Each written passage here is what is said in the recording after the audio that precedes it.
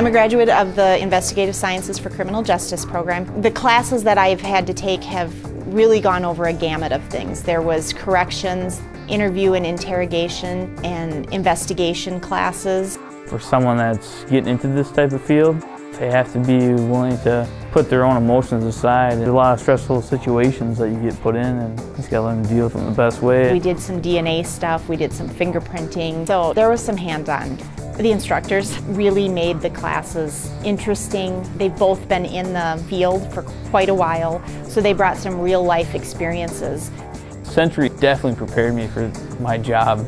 There's a variety of jobs. You can go in corrections, juvenile probation, just probation officer.